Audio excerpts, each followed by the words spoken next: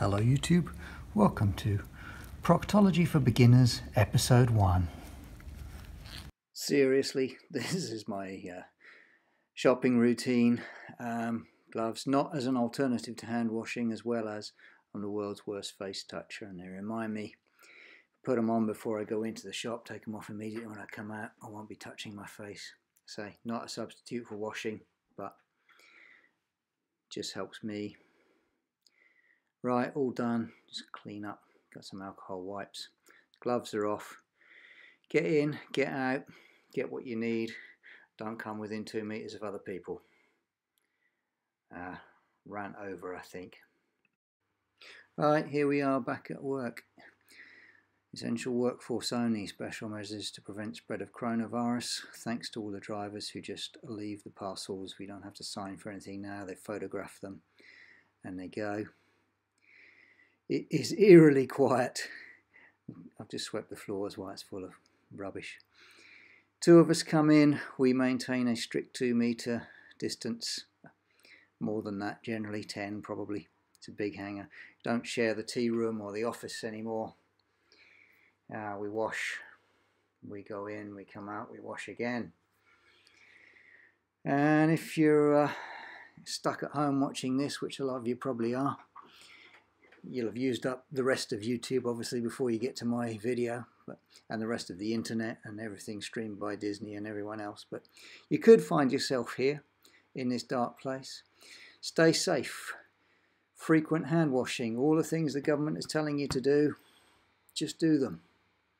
Don't come within 2 meters of other people. If you don't have to, if they're not in your household, you can stay safe from this thing. The other thing that occurred to me is pretty clear now that you can spread it when you're asymptomatic. You may have it, you may feel perfectly well. I feel fine. It's a possibility that I have coronavirus. There's a responsibility on all of us not to spread it. Not just, I hear a lot of people say, oh, I'm a young guy, I'm healthy, I'm not going to go down with coronavirus, but you might make someone else seriously ill or dead. Anyway, enough of this. Let's distract ourselves from what's bad in the world, because we will get through this one way or another.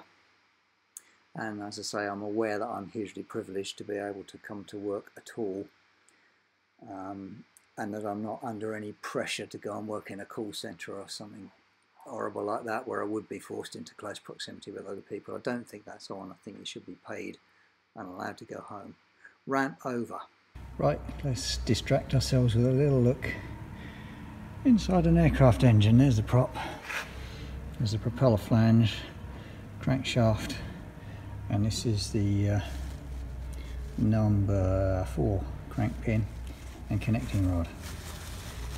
Take the paper out from underneath. There's the connecting rod. Let's pop that just back under there. I'll show you what we're looking at, because there's an old crankshaft which is out here, and if you imagine that my hand there is the connecting rod, if something pushes on that, it'll rotate the crankshaft and turn a prop, which is what we want. And we got 4 more cylinders on 4 more crank pins. That was a journal, that's a crank pin.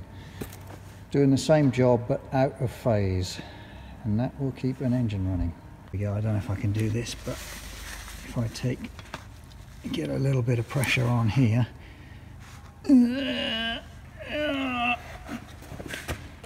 I'm turning the prop. So what we need to know now, it's like the pedal on a bicycle. What we need to know now is what produces the pressure, and that is, let's put that back under there, cylinder, valves, piston. What actually produces the pressure is expanding gas pushing on the crown of the piston after we have burned fuel and air inside the top of the cylinder. It's that simple.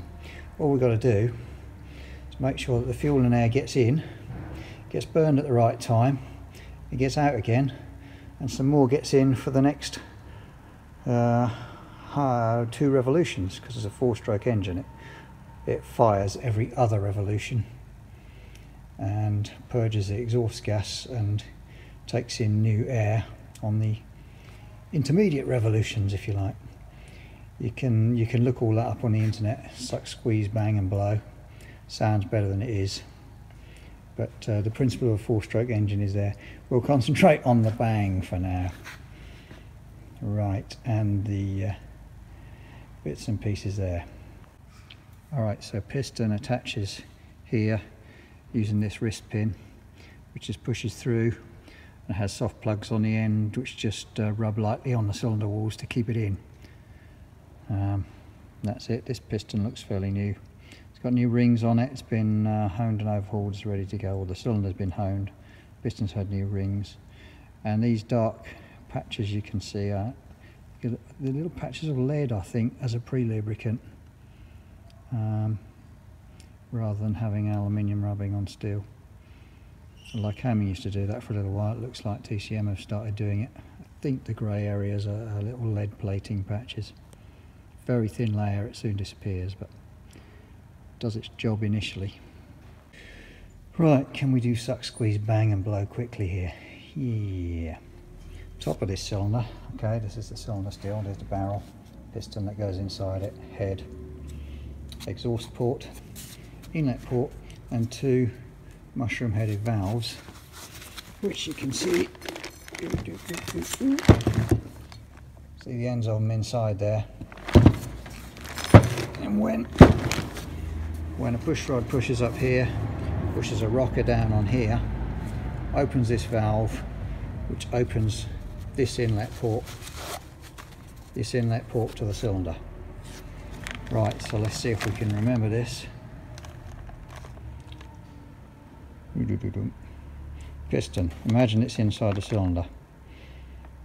Let's start with it at the top. Inlet valve opens, piston goes down. That will draw in fuel and air from the carburetor and the induction manifold. Okay, now this is a 4-cylinder engine, so one of the other cylinders will be on power stroke at this time. Piston is forced up with both valves closed, compressing the fuel and air. Crankshaft continues to rotate as it, at some point, we need a spark, and there's a spark plug to light the fuel and air mixture. Once it's burning, as the piston passes top dead center, creates a lot of expanding gas and really drives that piston down with a lot of pressure. You can work it out. There's quite a big area there, several square inches. A lot of force on a piston when it's going down. What happens next? That's the power stroke for this cylinder. Okay, we've got a flywheel effect from the propeller or flywheel that continues the engine in motion. So the piston passes bottom dead center and begins to come up again. Just before it gets to bottom dead center, this exhaust valve will have opened to let the pressure out of the expanding gas. So it comes up, it drives up until the cylinder is empty, and the inlet valve then needs to open again to start letting new charge in. So the inlet valve opens just before the exhaust valve closes, which is called overlap, which allows some gases to continue to be drawn out and a little charge to be drawn in. Okay, and then down again on the induction stroke with the inlet valve open, exhaust valve closed, more air, more fuel. Up again on a compression stroke with both valves closed. Ignition down on the power stroke, both valves closed. Just before bottom dead center on the power stroke, exhaust valves opens, lets the pressure off.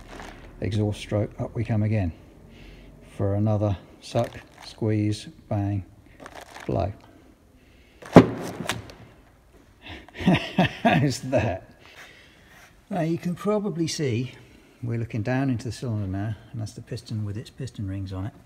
One of the challenges here is to get a gas tight seal around that piston in a very harsh environment. You've got flame on top and oil underneath, and we want to keep as much as possible of the gas and flame on top and as much as possible of the oil underneath in the crankcase.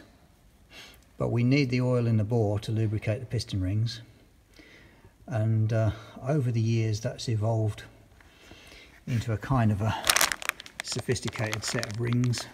We have a scraper ring at the bottom there, an oil control ring and compression rings at the top. Now, let's just not get too technical here. You have to kind of accept that that's the way it is, that's the way the design of these things has evolved. But let's just have a look at a couple of key things. Alright, so I've just taken the top ring out of its groove in the piston here. We'll just offer it into the bore. Here we go. Square it up. I normally use the piston to do this, but it's got the other rings. You can see that there's a tight spring fit in the bore under its own tension. Little gap there, which is important. That has to be within certain limits. But it fits tight. It's a hard chrome ring for a steel bore inside this bore, which is probably nitrided steel. But when you look at the finish on the bore, apart from these scratches where people have been putting rings in it, see this crossed hatched honing pattern, and that is key to the whole deal of this ring being able to go up and down in this cylinder millions of times, provide a gas tight seal and not slice its way right through the cylinder wall, which is very thin. That's enough of that. It's time to go home and have a look at a piece of paper. Okay, welcome to my humble abode. Yeah, and thank you to Culinary Stew for your subscription. Everybody's welcome to come into this virtual home, since you got nowhere else to particularly be at the moment, most of you, unfortunately. But such is life. Thank you, to Culinary Stew, thank you for your subscription. I got your G&T ready because I know you don't like coffee. So we were talking about the importance of this pattern inside the cylinder, the cross hatching. Alright, rubbish sketch. Connecting rod piston with its rings, and inside all of the cylinder wall, the inside of it is covered with this cross hatch pattern. Okay, so here's my tonic. Piston is going up and down like this. It's got its rings in its grooves, and the rings are rubbing the sides of the bore, forming a seal because they sprung into it, all rubbing against this nice cross hatch pattern created with a honing tool. Why is it important? Let's zoom in using the magic of stuff to this little bit here. So the piston ring and the cylinder wall. Right, just a piston ring, enormous in section. This is the cylinder wall, and those honing marks are actually scratches in the wall, varying in depth. Some are quite shallow, some are quite deep. All in a flat, hard, nitrided steel cylinder wall. And this is a hard chrome ring. And in any other circumstances, if they rubbed against each other, they would do each other damage. But in the first few hours of operation, we run these engines on straight mineral oil. It doesn't have detergents and scavenging agents to keep the engine clean. So sort of a varnish of hot oil and combustion products builds up in these scratches. Builds up, fills the shallow ones quite quickly. And a correctly bedded cylinder wall looks kind of like golden syrup with some of the deep scratches still showing. It's hard to describe. We'll try and get a picture of it one day with the borescope. But that surface which forms, which has combination as the ring slides over it of nitrided steel, shallow grooves filled up with varnish and combustion products, and deep grooves that can retain a little oil, don't always fill completely, and other filled up grooves. That surface creates, or if you like, holds a film of oil on it, and that piston and rings can go up and down there a lot of times. We'll do the math in a second, and it's interesting to me. Might be dead boring to most of you, but like I said, you ain't got much else to do. Alright, I'm not very good at maths. The engine does 2,000, say in the cruise, 2,300 revs per minute. multiplied by 60, that's going to be the revolutions per hour. Multiply by the manufacturer's recommended life of the engine, 2,000 hours. Going to be a big number. I think that's 276 million. This surface that forms in the first few hours of operation of steel, little scratch with varnish in it,